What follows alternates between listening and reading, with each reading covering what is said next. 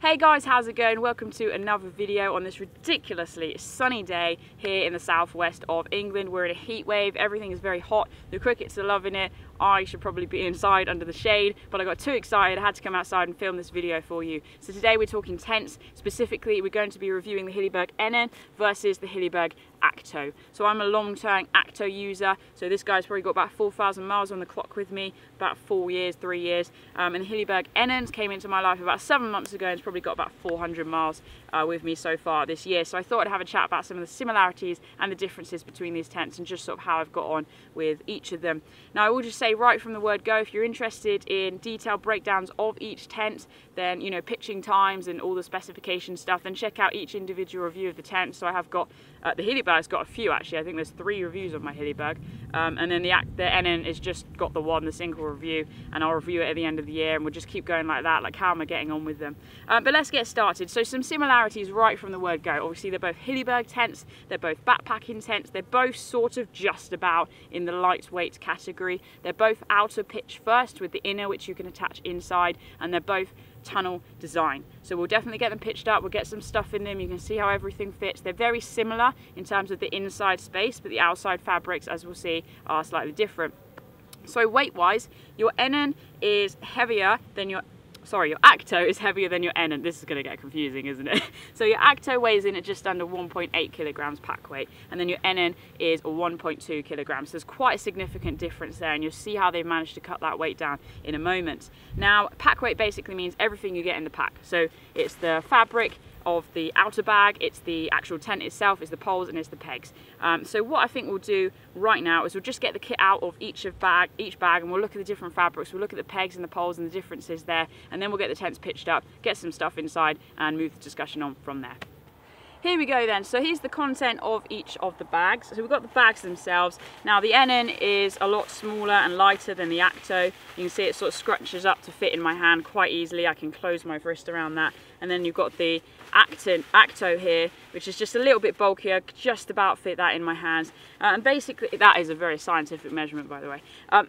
Basically, these guys are made of the same fabric as the outer fabric of each of the tents. So we got the Akto is made of Canon 1200, so it's a slightly denser weave, it's more robust, more durable. Not as durable and robust as some tent fabrics out there, but it's it's denser in comparison to the Enan. So this is Canon 1000, so it's a lot thinner weave, it's a lot lighter. It literally is like, I mean, this is lighter than a plastic bag. It's ridiculous. This feels more plasticky than this, to be honest. Not that that's necessary, even super scientific either. They're both obviously waterproof, and that's sort of just that's the bag anyway. You've got the logo on there, so they're sort of very similar, slightly different in shape, but they're made of the outer fabrics of the tents. So let's have a look at poles. So each of the pack comes with a pole sleeve, so you can see the Akto is slightly bigger than the Enan, and the funny thing is basically the poles are exactly the same. So you've got these DAC Featherlight poles here. They both come with a repair kit. I don't have one for the Akto anymore because I actually had to use it. I find that whilst these poles are very light, they are quite fragile.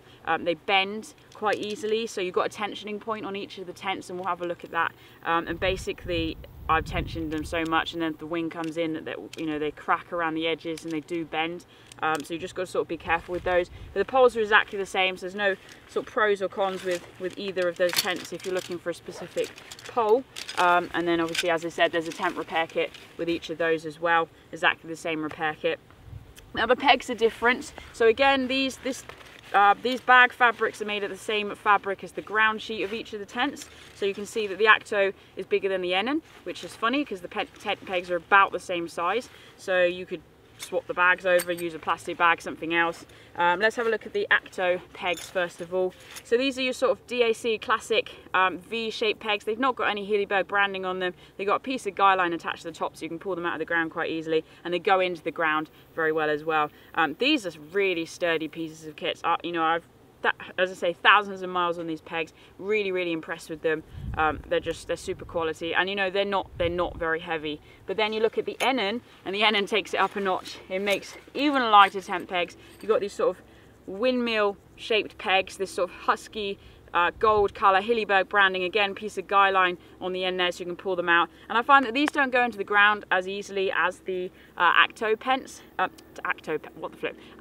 tent pegs, but they are even lighter than the V-shaped ones, which is ridiculous. So I guess that's another way that they've managed to shave some weight off of the tent there. So that's the differences in the pegs themselves. So let's just get to the actual tents themselves. So we've already sort of had a conversation about the difference in fabrics, but essentially the Enan is a lot more fragile and the fabrics are thinner, they're lighter, they're more delicate than the Akto. The Akto is a little bit more robust, and I guess that's just another thing that gives it that sort of 4-season factoring as opposed to the 3-season of the Enan. So you can see the outer fabric of the Akto, we've already talked about that. Canon 1200 is, I mean, it's just about see-through, but you know, it is a lot thicker weave than this thinner Canon 1000 on the Enan. And then the ground sheet of the Akto is a lot thicker and more robust than the Enan, but the Enan is still suffice, it's still very good. And then the inner fabrics of each of the tent, they're both yellow, but the it's so weird. The feeling of the Enan I just find bizarre. It's almost like skin is so thin and delicate. It feels like a flower petal, something like that. Not quite as waxy, but then the Akto actually feels like, I don't know, like cottony, even though it's not cotton, but you know what I mean. Probably not, I don't know. So I think basically the next thing to do is I'll just get these tents pitched up. I'm not too worried about showing you how they pitch. We'll have a chat about that once they're up. We'll get some stuff inside, and then you can see the difference between these 3-season and 4-season Akto and Enan tents. Let's get to it. So here we go, we've got a nice wide angle view of both of the tents. So we've got the Akto and we've got the Enan. So straight away we can see the difference in the colours. So the Enan is a much smoother, thinner fabric, it's darker green, and the Akto is a slightly lighter green. Bearing in mind this has got several thousand miles on it, you can see how sort of snagged it is, how cut up it is, but it's been strong against all the brambles and things that it might have got caught on. I have looked after this tent very, very hard actually, and this one's probably got about 400 miles on it at the moment so far this year, so it's looking still quite shiny, to be honest. Look at it, shiny, not shiny. So you can see as well, if I stand here, the weird shape of this, it's like a wonky dome, and that's because the poles do bend. That was quite a big storm and they bent, they just stayed like that, so that one's still shaped as it should. There should be sort of the same shape, but this one's like flatter and wider now. As for logo, you can see logo either end of the Akto and the edge, and then the Enan we've got just on the side there on the edge, and then there's a logo underneath here. Look, you see that on the end, just about, maybe. There you go. Not that the logo will be a buying point necessarily. As for pegging points then, we have got 1, 2, 3, 4 either end of the Akto, so 5, 6, 7, 8, 9, 10, so either side as well. And then the Enan has 2 less pegs, so it's 1, 2, 3, 4, 5, 6, 7, 8. So it's the 8 sort of pegging points. So really nice and simple. Basic pegging for this one is 4 pegs. So literally just the 2. Man, there's like an air show going on. It's like constant helicopters. Oh, that's a plane. I don't know the difference. Well, I do, but never mind. Anyway, coming back to the tents. Let's just wait for him to go past.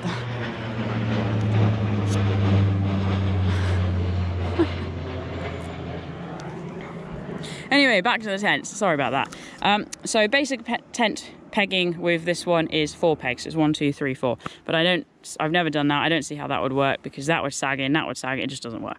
And then they say basic for this is 6. So I guess it would be without the 2 side ones. But since I'm carrying all the pegs, I just kind of use them. There's no point not to. So that's kind of the outer. There's nothing really else to talk about with that. Obviously, that's got the obvious rain flap thing here, so you can see the idea is to unzip, well, we have a look when we're inside, but to unzip that and unzip that, and I love this feature. I really miss this on this one when I got it. I didn't even realize how much I would miss it, but that is a real, I love that, because very few tents have that, and it is just game changing. It means you can see out and it can rain, but you're inside, and it's great. Anyway, let's get inside of this one. So what I've done is put some stuff inside. There's stinging nettles everywhere here. My legs are shredded. Go away. Sorry, plant. So we've got this piece of plastic here, so we can unzip. That protects the zip from the rain on this one. And then they've got the same sort of toggle point, so you roll up the door just like normal. I can't do this one-handed. And then you've got a piece of elastic. Oh, maybe I can do it one-handed. Piece of elastic. Look at this. And it goes around the toggle like so. Oh, mate, that's going on my CV. There you go. So that's how you get the door out of the way, sort of. So straight away, access to the porch. So I've put in, if you've watched a review of the Enan, this is the same setup as I showed in there. It's a little jet boy. You can have your cooking, your food stuff there. Got my Osprey Exos 48, which I carry everywhere on the trail. And then the door.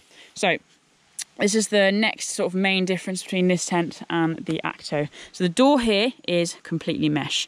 That's it, it's just completely mesh. And then if we come over to the Akto, so I'm going to do this bit by bit. I don't know if I can roll this one up one-handed as well.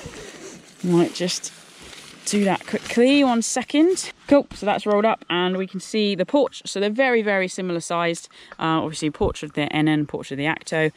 This is a little bit sort of wonky. There's so much grass here, so just gonna have to work with this. But next difference is obviously the door. So where's the mesh? There's just a little bit there. The rest of it is fabric, same as the fabric as the Enan, but you can see yellow and yellow. That's definitely a thinner fabric than the Akto.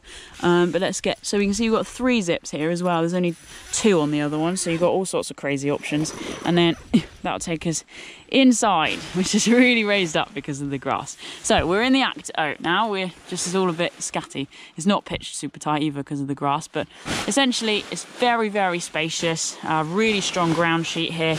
And then we have pocket here, so there's just the one pocket at the end.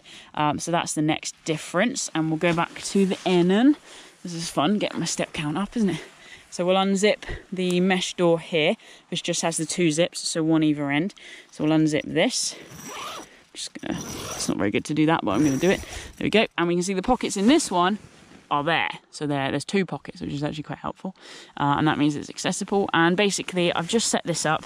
So we'll have a look at this in a minute in the Akto, but it's essentially pretty much the same size.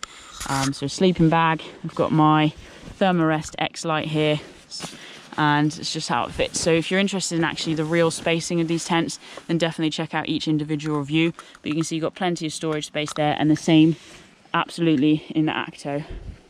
So as far as inners go, they're very, very similar. Here's the Akto now, just with the same stuff inside. So you can see it's pretty much the same space. Obviously, kind of badly pitched on the really thick grass there, but you get a feel for what it looks like. So that's sort of what the Enan is like. Pretty much the main difference is just the pockets where they are and the thickness of the ground sheet and the fabrics around you. So there are some main differences as well. I forgot to mention with the outer stuff. So first up is guy lines. So the guy lines on the Enan are much, much thinner. We can see here just how sort of thin these guys are. And they're probably half as thin, at least 50% as thin or thinner than these guys. So the Aktos, these are much thicker. They sort of feel a bit more like rope. They're the same sort of build, but these guys are just much more thicker, much more robust. So that's the guy lines. And then of course on the ends of the Akto, as you will have seen if you've seen the Akto review, let's just show you here. So what you've got is basically a zip. It's this weird sort of zip feature, so you can zip up or unzip this vent. It's not even a vent, it's just basically a hole in the tent, and then that's the inner there. So you've got that either end, and if it snows, that gets full of snow and it's kind of annoying. But this is a 4-season tent and this is a 3-season tent, which is something to note actually. But then the end of the Enans is just mesh. So you've got this one pole here to sort of keep it out, keep it tight, and that is just mesh. So at least there is a bit of protection there. But I guess what makes that a 4-season tent is obviously the robustness of the fabric and the fact that you can do that up completely to get protection from any gusts and stuff like that. So here we are, the sun has come out. It is way too hot to be in a tent anyway, so I'm just sat here in between them. We're just going to conclude this video basically. We got the Akto, we got the Enan, we got a 4-season tent, we got a 3-season tent, we got a robust fabric, we got a flimsy, delicate fabric. We have got a heavier tent, we've got a lighter tent. I don't know which one's the right one for you, only you know that. But there's one last thing we haven't really mentioned, and that is the price. That separates these tents off. I mean, let's be honest, they're both in the higher end of the price tag tent world. The Enan retails at £585. It's pricey, it's expensive. The Enan takes it up a notch. The Enan retails at £640. That is a very expensive tent, let's just be real here. But is it worth it? Only you know that. Don't forget, you can always shop around, get things cheaper, do your price matching. You don't necessarily have to pay the full retail price. Maybe go second hand, they might be around, who knows. But I think most people that use these tents love these tents. But if you are interested in individual specs and features of the tents, then please do check out the reviews individually of each of the tents. They're in the description below, and I think I can put some tag thing up here. I don't know, if it's up there then I did it, if it's not then I'm not very good at this. But definitely check those out. Thank you guys for watching. If you've got any comments, any feedback, anything you think that I've missed, which is possible, but then please leave it in the description below. Let me know. Let's keep this a happy, positive space. Spend more time in the wild. It's all about getting people outside for mental and physical health, so we like to keep it positive and constructive. So definitely check that out. But guys, thank you so much for watching. Thank you for your time. Enjoy your adventures, and you know what we say, stay wild. Woo!